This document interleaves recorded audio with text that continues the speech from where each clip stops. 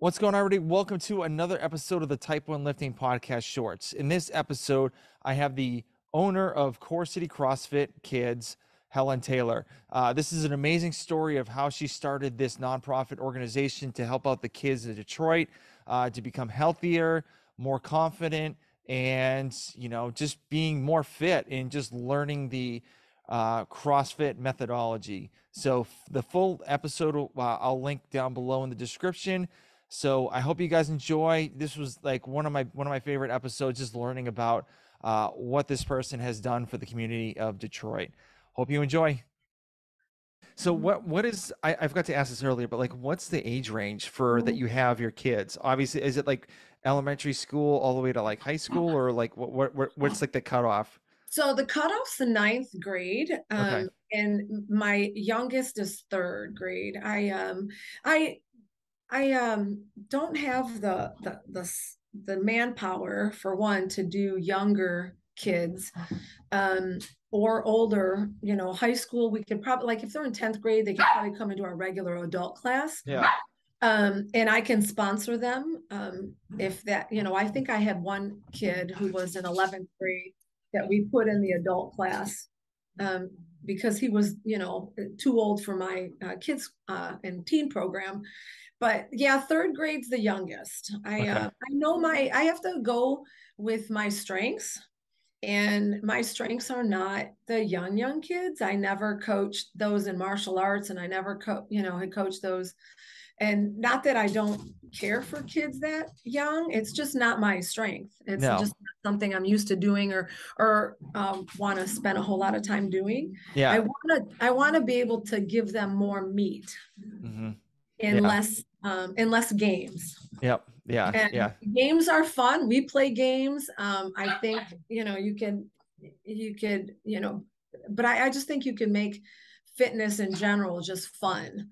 I Yeah. love. So do those kids like do the exact same thing that my kids do? Oh, I have so much fun teaching them because they get so excited. You Hmm. would Some of the videos I have, I mean, so it makes me want to cry because they're so happy. Some kids don't ever get acknowledgement and affirmation, and don't get recognized, and here we're trying to make sure that they are, that they could see that they have potential, and they could see that they can do things, Yep.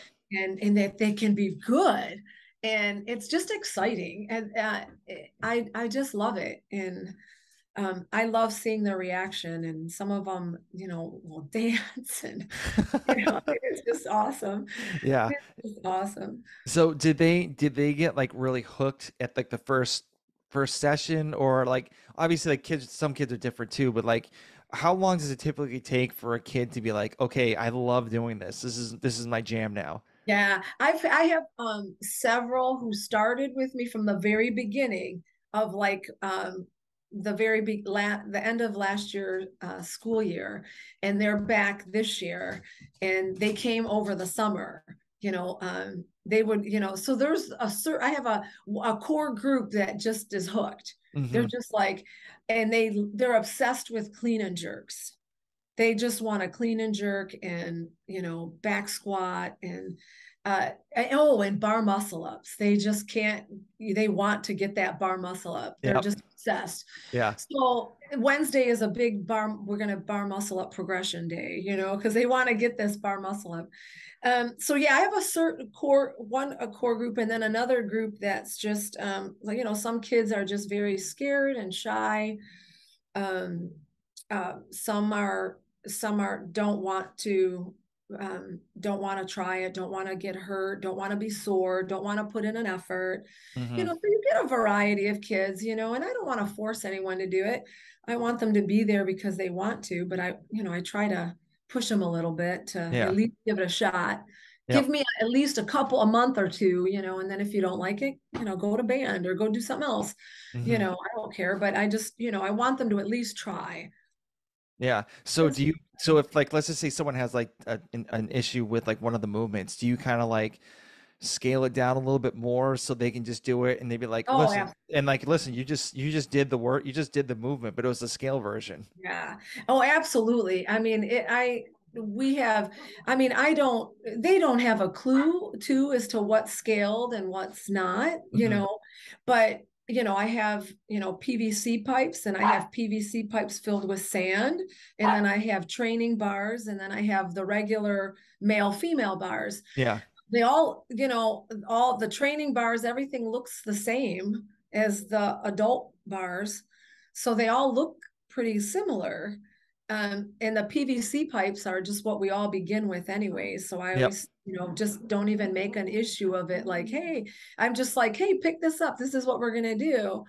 Um, and then we say, okay, now that you're ready, let's go something heavier. Let's grab that sand, the one with Hmm. the sand in it, and then let's get the training bar. And then now I have kids using, a 35-pound bar. And usually, unless I have an older, um, usually we stop there with, the 35-pound bar. I could add weight to it, but depending on the movement, but we don't go to a 45-pound bar yet. So do you help like feed some of these kids too, or like, or do you like do Yeah. like afternoon snacks and everything? Yeah, we do that every class. And basically if I know of a need, we'll try to meet it. I provide them with snacks after class. They get water and juice or fruit. Oliver, sorry. No, you're good. I have two, one's a puppy and he's just nuts. He's just nuts. He just wants to play all the time. So I I do have like fruit drinks and fruit snacks and stuff if they need it, like before class too. If someone comes in, I have sometimes kids that, miss lunch or didn't get a good lunch and come in and they're like, I'm hungry. I want to eat something. So we'll definitely do that. Hmm. Yeah. So is it heartbreaking for you kind of seeing like some people, some kids that can't eat anything or don't eat anything and then come to your class and like ask that? Yeah, yeah, for sure. Absolutely. Yeah. And it's heartbreaking, when it's just a lot of things I see sometimes, Hmm. Um, so we just try to meet the needs, when we see them. We supply tennis shoes and workout clothes, food, and our program is free. Nobody pays for it, Hmm. Very cool. That's nobody. awesome. Yeah. Yeah. Yeah.